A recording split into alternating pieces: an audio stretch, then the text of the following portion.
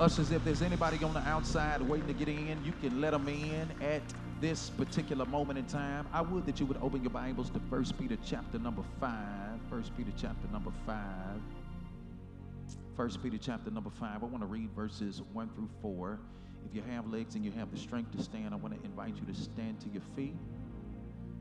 If you don't have the strength to stand, it's more than okay, but we want to stand in reverence to the reading of the word of our God. Not long ago, I went to Kings Island in Cincinnati, Ohio, and people were standing in line for 3 hours just to get on one ride. It's only when we come to church we don't want to stand. 1 Peter chapter number 5, beginning with verse number 1. The elders which are among you I exhort, who am also an elder and a witness of the sufferings of Christ, and also a partaker of the glory that shall be revealed. Feed the flock of God which is among you, taking the oversight thereof, not by constraint, but willingly. Let the church shout willingly, not for filthy lucre. That means don't be greedy for money, but of a ready mind. Verse number 3 says, neither as being lords over God's heritage, but being in samples to the flock. And when the chief shepherd shall appear, ye shall receive a crown of glory that fadeth not away. I also want you to open your Bibles to 1 Corinthians 9, verse 11. I want to read from the New Living Translation. Today's message is a continuation from Sunday. I don't want to go into this Sunday with just going through the motions. In our church, we celebrate 4 different days. We celebrate Man Arise, which is traditionally Men's Day, where we celebrate biblical manhood and men lead worship. We celebrate Woman Arise, which is Women's Day, where we celebrate biblical womanhood and women lead worship. We celebrate the church anniversary, which is the birthday of the church. We just did that. And we have a pastoral anniversary celebration. And so many people ask why. Why is that our tradition? Why is it our custom to do this every year? And I wanted to give some practical and pragmatic principles as to why the church has been doing this for years. 1 Corinthians 9, verse 11. New Living Translation says, since we have planted spiritual seed among you, aren't we entitled to a harvest of physical food and drink? I want to teach for a little while using this subject, the purpose of the pastor, part 2. The purpose of the pastor, part number 2. You may be seated in the presence of the Lord. If you missed part number 1, in your spare moments, in your spare time, I want you to log on to www.beatmetothestar.org. Click Watch More Sermons, and the message from Sunday will be available for your viewing and your listening pleasures. The purpose of the pastor, part 2. Shameless plug, this is Bible study. Everybody say Bible study. Take out your cell phones right now. Text NRS Church to 22333. I want to teach for about 25 minutes, and then we'll have about 10 minutes of question and answer. The purpose of the pastor, part number 2. This past Sunday, we did the purpose of the pastor, part number 1, because we wanted to explain to everyone in here under the sound of my voice this past Sunday that the pastor has a responsibility to the parishioners, and the parishioners have a responsibility to the pastor due to the fact that it is, in fact, a two-way relationship.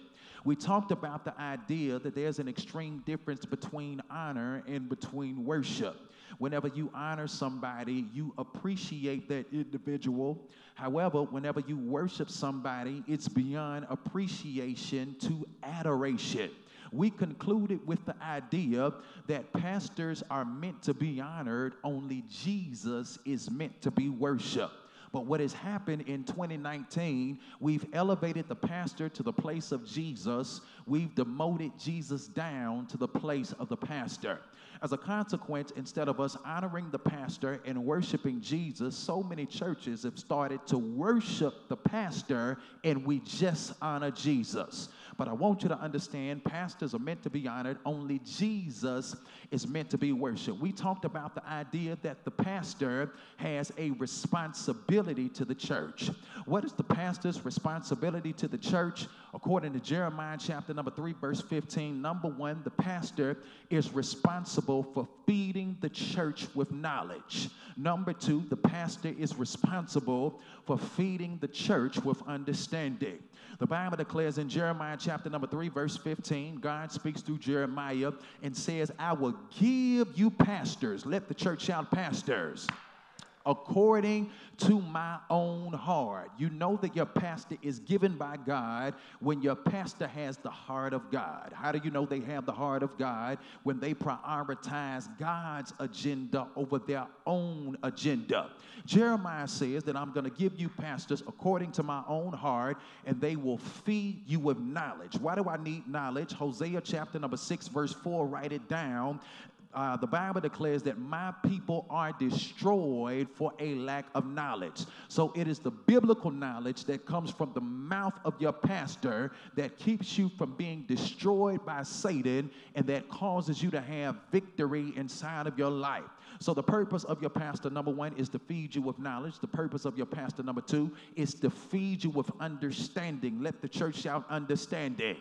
I used to be of the mindset it does not matter where you go to church as long as you go to church. I've changed that mindset. It matters where you go to church, because if you are in a place where you do not understand, when Jesus gives to all of us the parable of the sower and the seed, he talks about how it is that Satan immediately steals the word of God from the hearts of the people who do not understand. And you can never produce if the word does not take root.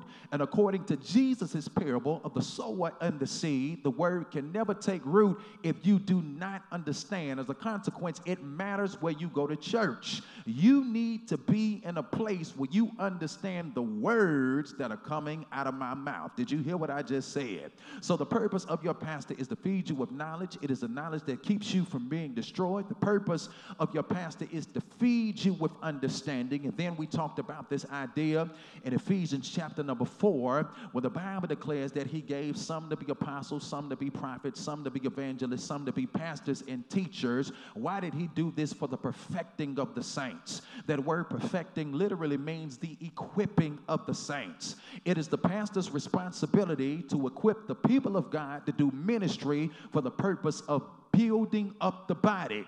But after we talked about the reality that your pastor has a responsibility to you, we then talked about the reality that you have a responsibility back to your pastor. What is my responsibility back to my pastor? Number 1, pray for my pastor fervently.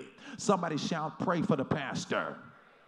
Paul the apostle, when speaking to his young protege in the faith by the name of Timothy, according to 2 Timothy chapter number 1, Paul talks about how it is that we are to pray for all men, especially kings and those who are in authority, that we might live a quiet and a peaceable life. But after we pray for our pastor fervently, number 2, pay your pastor generously.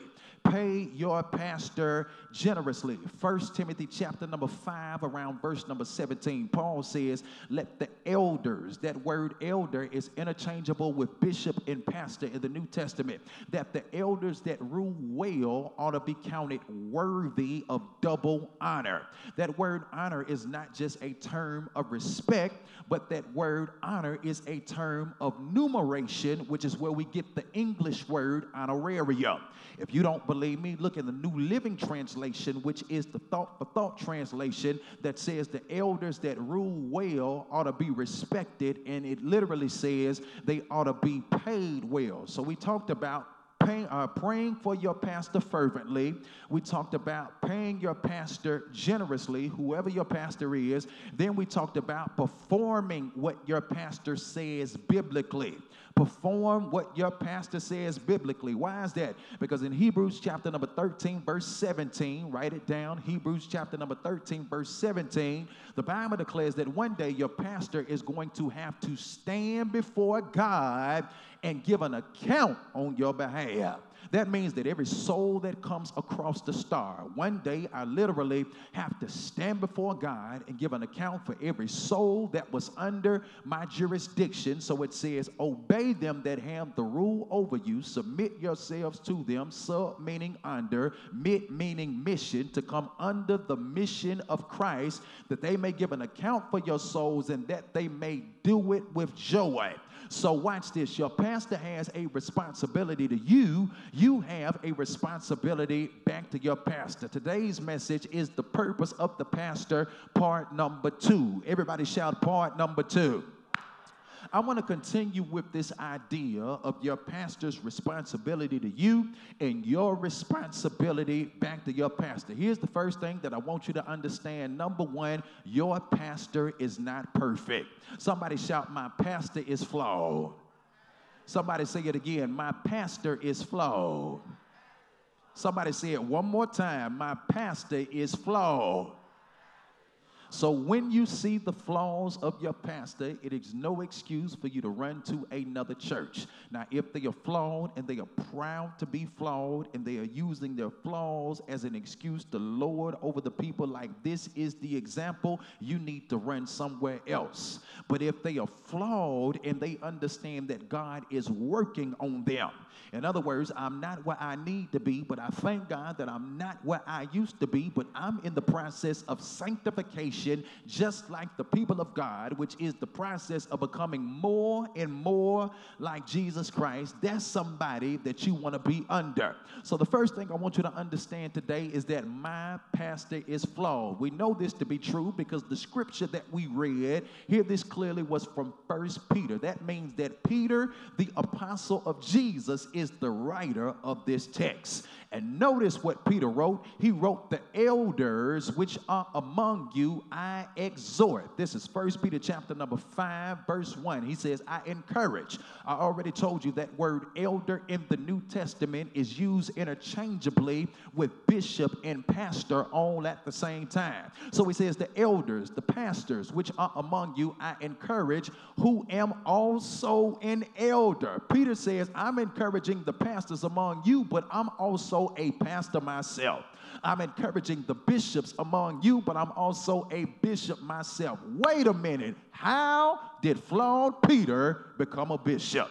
Because you do understand that Peter is not qualified to be a bishop in 1 Peter chapter number 5 because he's cussing people out in Matthew 26. He's not qualified to be a bishop in 1 Peter chapter number 5 because he has coward tendencies in Matthew 26. He said to Jesus that when they come to take you, that anybody that tries to get to you has to go through me. And when they came to take Jesus, he denied him 3 times before the cock crowed, 2 times because he had flaws inside of his life.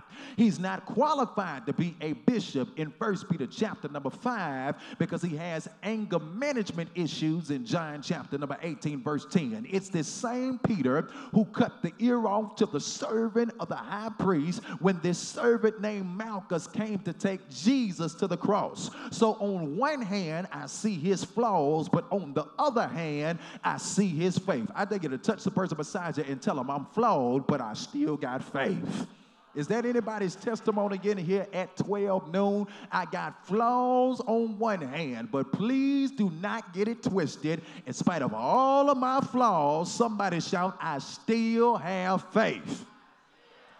And it is flawed Peter who makes this statement. 1 Peter chapter number 5, he writes, the elders, the pastors which are among you, he says, I exhort. That word exhort means to encourage, who am also an elder, who am also a pastor and a witness of the sufferings of Christ, and also a partaker of the glory that shall be revealed. Here's the first thing I want you to understand. Somebody shout, my pastor is flawed. Shameless plug. Take out your cell phones. Text NRS Church to 22333. I want you to text in your questions. Number 2, my pastor is responsible for feeding me with God's word. My pastor is responsible for feeding me with God's word. Why do I say this? I'm talking about this because I can't give you 1 Timothy 5:17 without giving you this. Because 1 Timothy 5:17 says, let the elders, the pastors that rule well, be counted worthy worthy of double honor.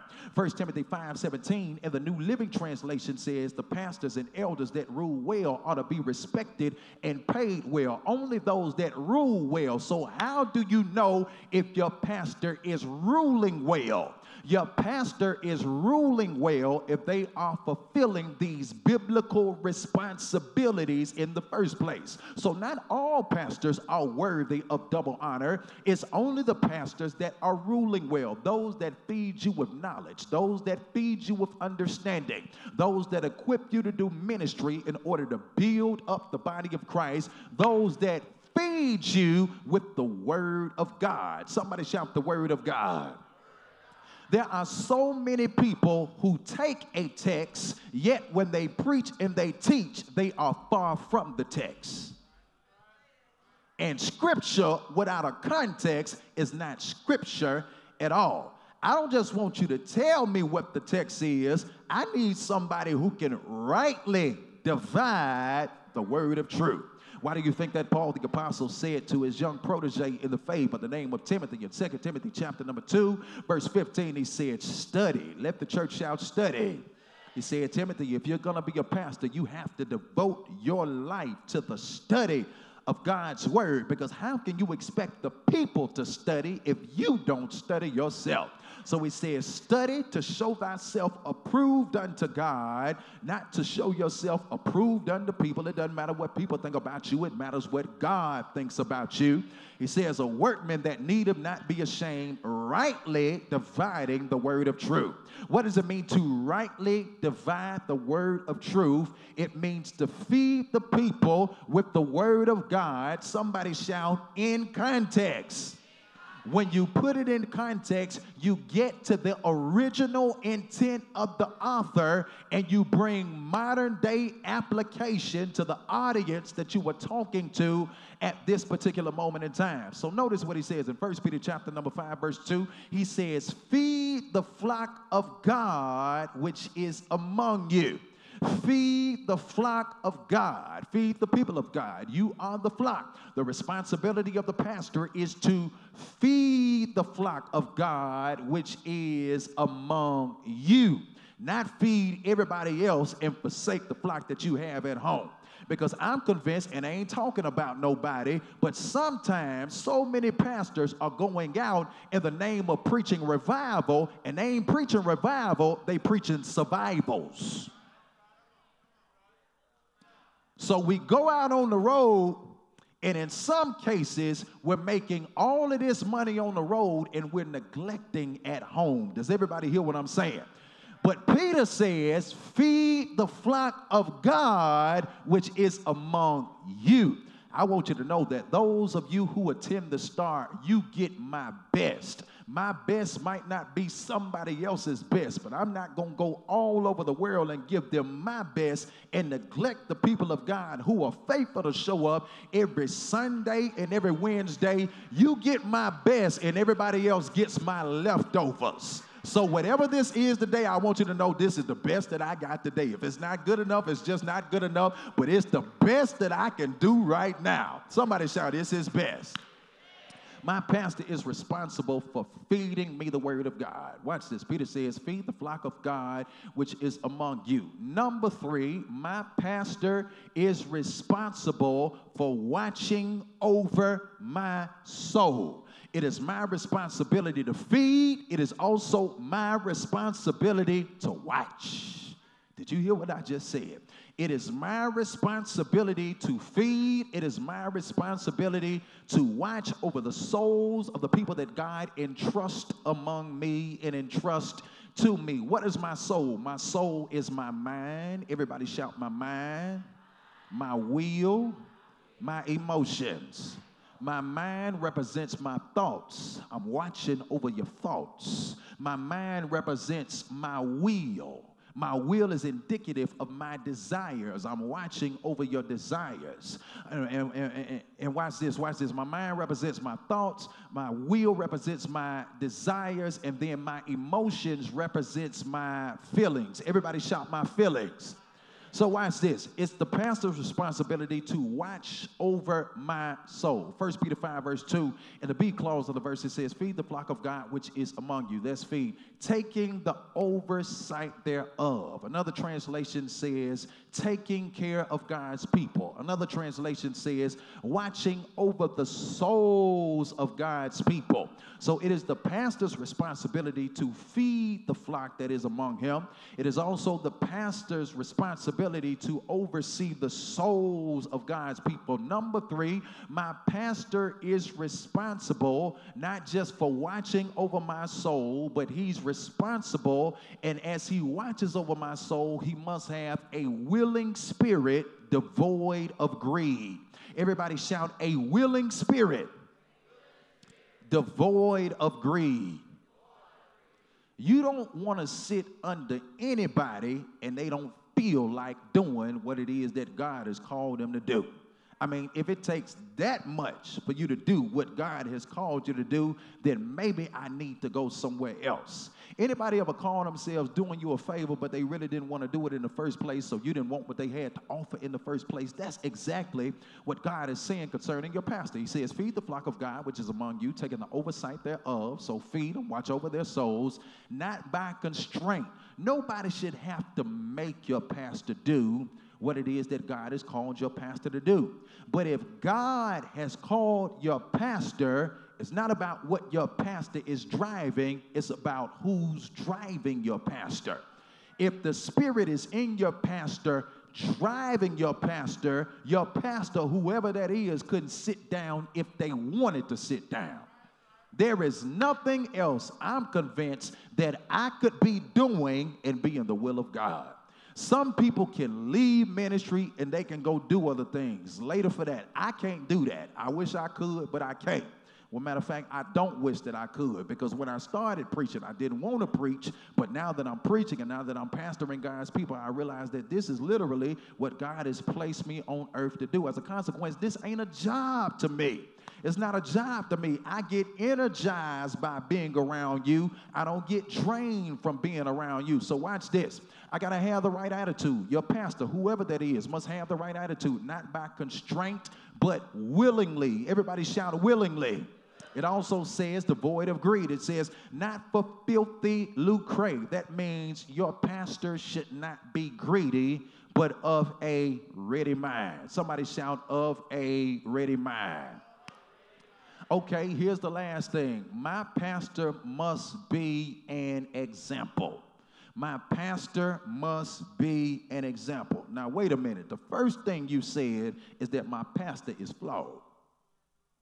So how are you going to come back and say my flawed pastor must be an example?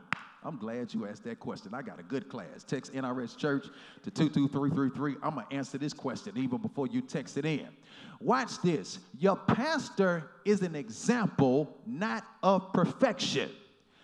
Your pastor is an example of how to please God even when life is not perfect and even in the midst of their own imperfections. So if you watch your pastor long enough, you may see some things in his life that are temporarily out of order. You may see some things in his life that you say, that don't line up necessarily. Because guess what? Your pastor is going through the same thing that you go through. None of us are exempt. The only difference is you get to go through yours in private and your pastor has to go through his in public. So you may see some stuff, but watch this. The example is not an example of perfection. The example is when life is not perfect, how do they handle it? Because based upon how my pastor handles it, if they're handling it in a way that pleases God, that's the way I want to handle it.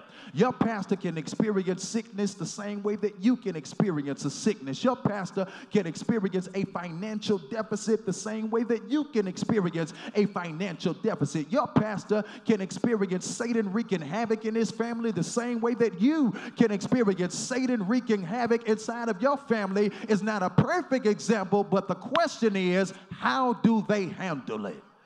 Do they handle it in a way that pleases God, that causes them to overcome, that causes them to triumph? Because if I see them go through it and I see how they handle it and it caused them to have victory and please God, then guess what? When I go through it, I want to be able to walk through it the same way. So I got to be an example. 1 Peter 5, verse 3, neither as being lords over God's heritage, but being ensamples, being an example to the flock. Now, that is the pastor's responsibility to the people. But I want you to understand that the people have a responsibility to the pastor. Tell the person beside you, my pastor has a purpose. I want you to open your Bible to 1 Corinthians 9. 1 Corinthians 9. Paul the apostle is writing to the church at Corinth. And in essence, Paul is giving up his own right. Paul understands that ministry is not something that's going to make you rich. As a consequence, he's a talented tent maker from Tarsus on the side. Paul is a businessman. He has his own business on one hand, but in spite of him having his own business on one hand, he's in the ministry on the other hand. And he's dealing with a group of people who think that because he's in ministry, he should not get anything financially. And because he's dealing with a group of people who have the mindset that because you're in ministry, you should not reap anything financially, Paul has to debunk that mindset. He says, wait a minute, please don't get it twisted. First of all, what I have didn't necessarily come from ministry, but if it did come from ministry, there would be no problem with it coming from ministry, because notice what he says in 1 Corinthians chapter number 9, verse 11. Matter of fact, I want you to read the whole 1 Corinthians chapter number 9, because in 1 Corinthians 9, verse 11, New Living Translation, he says, since we have planted spiritual seed among you, aren't we entitled to a harvest of physical food and drink? In other words, the pastor sows spiritual things to you. You sow material things back into the life of your pastor. Did you hear what I just said? So the pastor does not prosper before the people. The pastor prospers as the people prosper. Does everybody hear what I'm saying? So he says, since we have planted spiritual seed among you, aren't we entitled to a harvest of physical food and drink? There's another scripture in 1 Corinthians chapter number 9 when Paul lays down the law. He says, isn't it written, watch this, that you should not muzzle the mouth of the ox? In other words, the same ox that treads and tills the soil and tills the stony ground and works all day ought to be able to eat from the produce of that soil. Don't muzzle the mouth of the ox. The same pastor that labors among you ought to be able to share in the material blessings from the labor that he does among the people, because guess what? Not only does your pastor have a responsibility to you, you have a responsibility back to your pastor. And the question has to be raised, what happens when we do not fulfill that responsibility? We have bivocational pastors and we have full-time pastors all at the same time. And the Bible declares that beautiful are the feet of those who preach the gospel. To be bivocational says that you are in ministry, but you have a secular job on the side. And there's some pastors, that is their plight, and they're working really, really hard. And I admire and I honor bivocational pastors. I don't even see how they do it, to put all this time, 40 hours a week in a secular job, and then to have another full-time job watching over the souls of people. Those people are to be commended, because that's not easy. But watch this. You also have full-time pastors. So you got bivocational pastors, but you also have full-time pastors. Their full-time responsibility is to watch over the souls of the people. Now, whenever you sit down at the dinner table to eat, you don't want to eat somebody's cooking when the food is not good. And the food can't be good if they don't take time to prepare the food. So watch this. The drawback of being bivocational is that you don't have as much time to prepare. But at the same time, the reason I'm bivocational is because the church that I'm serving is not necessarily able to be to a point right now where they are able to take care of the material needs of the pastor. So every church should aspire to grow to the point to where you can support a pastor full time so that when they feed you, the food is not half cooked. Now, I'm not saying bivocational pastors have cooked their food. They do the best that they can, just like full-time pastors do the best that they can, because on the other hand, you got some full-time pastors and their food ain't good either. Somebody shout balance. Here's what I'm trying to convey.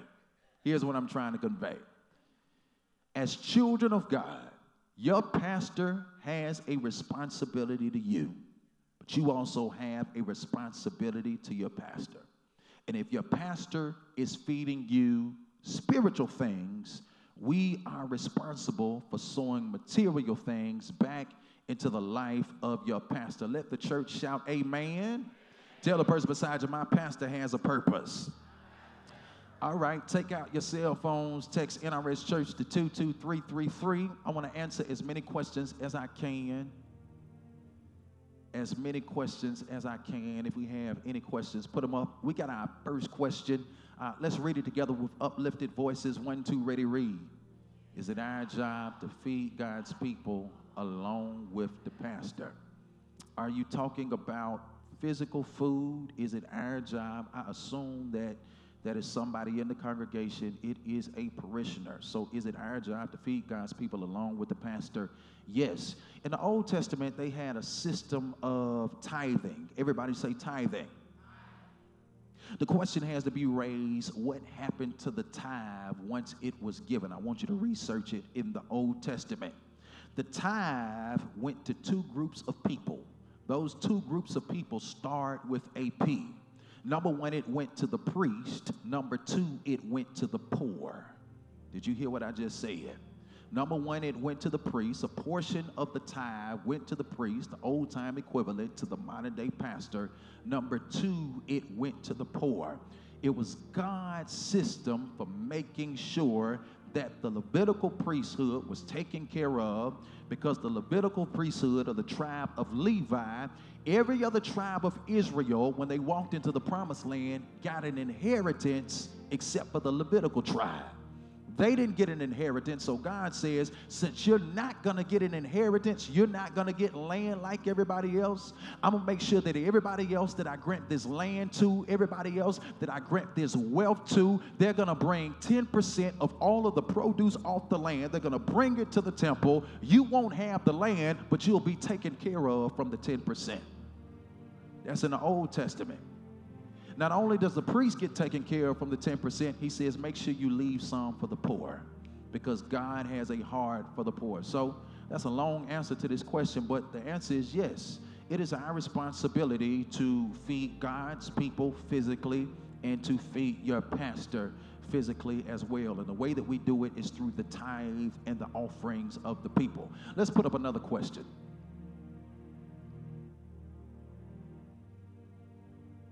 All right, number two, let's read it together. 1, 2, ready, read. If we need our pastor to help guide us, who does the pastor lead on? I'm glad you asked. You learned it in Sunday School 101, Psalms 23. The Lord is my shepherd. What's interesting is that David, who is a shepherd, is the writer of this text. And David, who is a shepherd, says, the Lord is my shepherd. Every shepherd needs a shepherd. Did you hear what I just said? Every shepherd needs a shepherd. Now, I realize not every shepherd has a shepherd, but every shepherd needs a shepherd themselves. So who does the pastor lean on? I can't speak for everybody, but I do have 3 shepherds inside of my life. 3 accountability partners. One is a father figure. The other 2 are like brothers to me. And I lean on them. I run things by them concerning my personal life. I run things by them concerning this church. because I don't want to be out here alone all by myself. No man is an island. Christianity is not meant to be walked alone. You need somebody else who can help push you in the right direction. Okay, let's take another one. Let's read it together. Dr. Beavers, I heard you say that at one point you believe one should be loyal to their church. Will you elaborate on what changed your mind? Okay, thank you so much. You know, you grow up in a church and you love it. Your family goes to the church and you love the church. But so many people, not everybody, so many people are in this dilemma where I've grown up in the church and my family's been here my whole life, but I'm really just here because they're here and I really don't understand. If you understand and God has set you there, then stay there. But if you are at a place where you don't understand there, you're going to have to make a decision.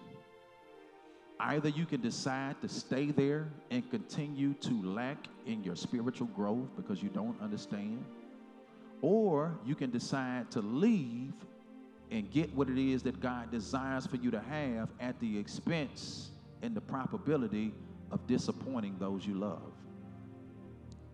Why do I need to be in a place where I understand? Because when Jesus gives the parable of the sower and the seed, a sower who is the preacher went out to sow the seed, which is the word. The word fell on 4 different kinds of grounds.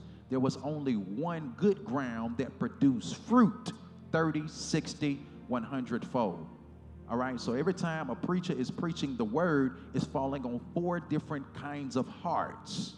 Only one kind of heart is productive, okay?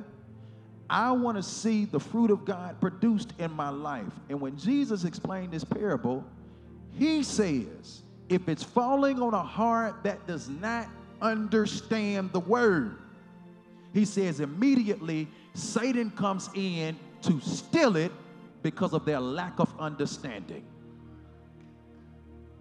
And it can never take root to produce if Satan is stealing it from you. But the only way he can steal it is if you don't understand. So guess what? It matters for your spiritual growth what church you are a part of. If you don't understand here, you don't need to be here. That goes for this church too. If you don't understand somewhere else for your spiritual growth, you don't need to be in a place where you do not understand. Okay, let's take 1 or 2 more. Let's read it together. 1, 2, ready, read. What does feed the flock, not for filthy lucre, but willingly mean? Basically, it means don't be greedy. It means don't be a hireling. It means don't be in this for money. That's what it means.